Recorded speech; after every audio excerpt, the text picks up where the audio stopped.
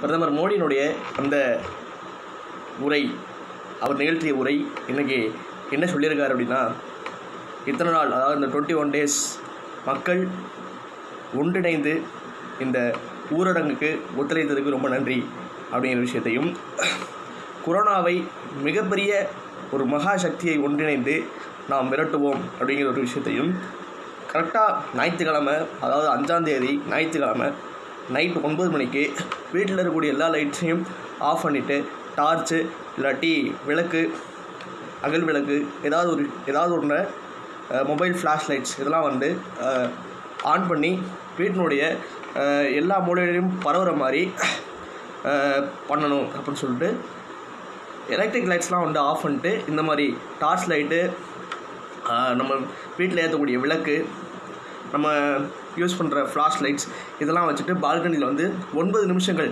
அதாவது 9 minutes நிற்கணும் அப்படிங்கிற மாதிரி சொல்லியிருக்கிறாரு.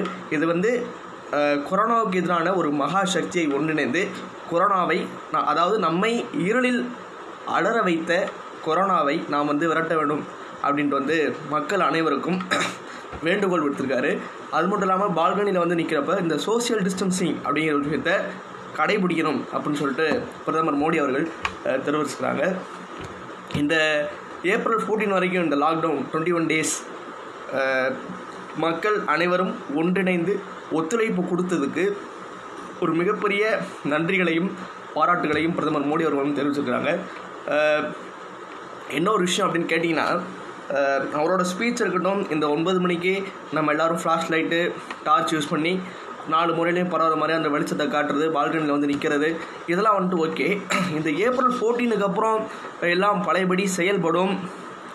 டிக்கெட் முன்பதிவுலாம், ரயில்வே டிக்கெட் முன்பதிவுலாம் ஆரம்பிச்சிடும். வழக்கம் போல் டிரான்ஸ்போர்ட்லாம் மூவ் ஆரம்பிக்கும் அப்படின்னு சொல்லிட்டு எதுவும் சொல்லலை. பட்டு ரயில்வே முன்பதிவுலாம் வந்து ஏப்ரல் 15 ஆரம்பிக்கும் அப்படிங்கிற மாதிரி சொல்லியிருக்காங்க. ஸோ டிரான்ஸ்போர்ட்ஸ்லாம் வந்து அன்றாட தேவைக்கான டிரான்ஸ்போர்ட்லாம் வந்து மூவ் ஆகுமா அப்படின்னு எடப்பாடி பழனிசாமி சார் ஐயா அவர்கள் சொன்னப்போ தான் வந்து தெரியும்.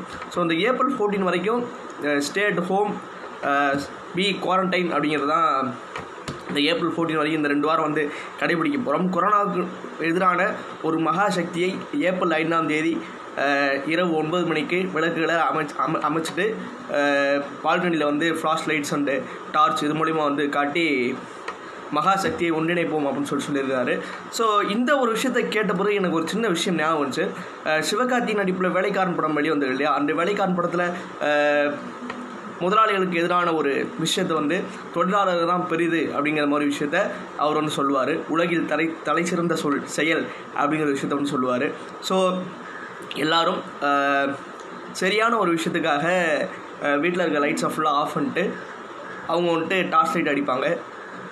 தொழிலாளர்களை தான் பெருசு அப்படிங்கிறனால அந்த ஒரு விஷயத்தை பண்ணுவாங்க. ஸோ அந்த ஒரு விஷயத்தை கேட்ட பிறகு எனக்கு அந்த ஒரு விஷயந்தான் சார் பிரதமர் சொன்ன பிறகு அந்த ஒரு விஷயம் எனக்கு லைட்டாக சிங்க் ஆனிச்சு. ஸோ நான் அதை அவங்களோட ஷேர் பண்ணிக்கணும் அப்படின்னு சொல்லி ஆசைப்பட்டேன். ஸோ அவர் சொன்ன மாதிரி, அதாவது பிரதமர் மோடி சொன்ன மாதிரி 5ஆம் தேதி 9 மணிக்கு, இரவு 9 மணிக்கு 9 நிமிடங்கள் உங்களுடைய வீட்டில் இருக்க லைட்ஸை ஃபுல்லாக ஆஃப் பண்ணிட்டு சொன்ன மாதிரி பண்ணணும் அப்படின்னு சொல்லிட்டு வேண்டுகோள் வச்சுருக்காரு. ஸோ அதவே நானும் திரும்ப லெஜெண்டியா சார்பாக, என்னுடைய குழு சார்பாக வந்து வேண்டுகோள் வைக்கிறேன். இதை தொடர்ந்து இந்த ஏப்ரல் 15 அப்புறம் எல்லாம் சரியாக வந்துடுமா, இதெல்லாம் நம்ம தடுத்துடலாமா, எப்பவும் போல் நடமாடலாமா அப்படின்னு கேட்டிங்கன்னா அதெல்லாம் ஒரு மிகப்பெரிய ஒரு கொஷின் மார்க் தான். ஏன்னா என்ன நடக்குது, எத்தனை பேருக்கு பாதிப்பு ஏற்பட்டிருக்கு அப்படின்னு சொல்லிட்டு சுகாதாரத்துறை செயலாளர் பியூலா ராஜேஷ் நேற்று வந்துட்டு எத்தனை பேர் பாதிப்படைஞ்சிருக்காங்க, எத்தனை பேர் இதனால் தனிமைப்படுத்தப்பட்டிருக்காங்க, எத்தனை பேர் உயிர் இழந்திருக்காங்க அப்படின்னு சொல்லிட்டு தெளிவாக வந்து நேற்று ஒரு ப்ரெஸ் மீட் வந்து ஏற்பாடு பண்ணி அதை வந்து அனௌன்ஸ் பண்ணாங்க. பெரிய அளவு ஒரு சின்ன பாதிப்பாடா அப்படின்னு கேட்டிங்கன்னா இது வந்து ஒரு பெரிய அளவு பாதிப்பு தான்.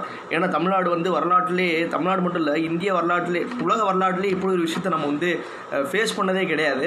ஸோ அப்படி ஒரு விஷயத்தை நம்ம ஃபேஸ் பண்ணி அதை ஜெயிச்சு வரணும் அப்படிங்கிறது ஒரு மிகப்பெரிய ஒரு சின்ன விஷயம் கிடையாது. சும்மா ஒரு 21 நாள் முதல் லிஸ்ட்டு அதுக்கப்புறம் பழையபடி எல்லாம் செயல்பட்டோம்னா நோய் வந்து நம்மளை வந்து தொற்றிக்கொள்ள தான் வந்து செய்யும். ஸோ இதை வந்து தொடர்ந்து கடைபிடிக்கணும் அப்படின்னு சொல்லிட்டு பார்த்தோம்னா நம்மளுடைய அன்றாட வாழ்க்கை வந்து பாதிப்பு உண்டாகும். ஸோ கொரோனாவை ஒரு மிகப்பெரிய சக்தியை ஒன்றிணைத்து நாம் விரட்ட வேண்டும் என்று பிரதமர் மோடி அவர்கள் கேட்டுக்கொண்டுள்ளார்.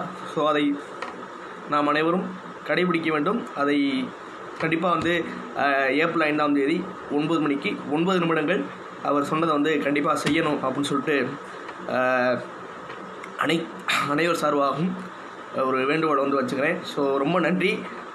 இந்த ஏப்ரல் 5ங்கிறது அவர் சொன்ன பொறுத்து பார்த்திங்கன்னா ஒரு முக்கியமான நாளாக எல்லார் வாழ்க்கையிலையும் உலக மக்கள் ஒன்றிணைந்து ஒத்துழைப்பு கொடுக்க வேண்டும் அப்படின்னு கேட்டிருக்காரு. ஸோ இந்த 21 டேஸ் லாக்டவுனுக்கு வந்து எப்படி ஒத்துழைப்பு கொடுத்தீங்களோ அதே மாதிரி இப்போ அவர் சொன்ன விஷயத்துக்கும் ஒத்துழைப்பு கொடுத்துருங்க. ஸோ இந்த வீடியோ உங்களுக்கு பிடிச்சினா லைக் பண்ணுங்கள், ஷேர் பண்ணுங்கள், கமெண்ட் பண்ணுங்கள், சப்ஸ்கிரைப் பண்ணுங்கள். நிறைய பேருக்கு சொல்லுங்கள் இந்த மாதிரி 5ஆம் தேதி வந்து 9 மணிக்கு 9 நிமிடங்கள் வீட்டில் உள்ள விளக்குகளை அணைச்சிட்டு இந்த மாதிரி பால்கனியில் வந்து நிற்கணும். சோசியல் டிஸ்டன்சிங்கை கண்டிப்பாக கடைபிடிக்கணும்.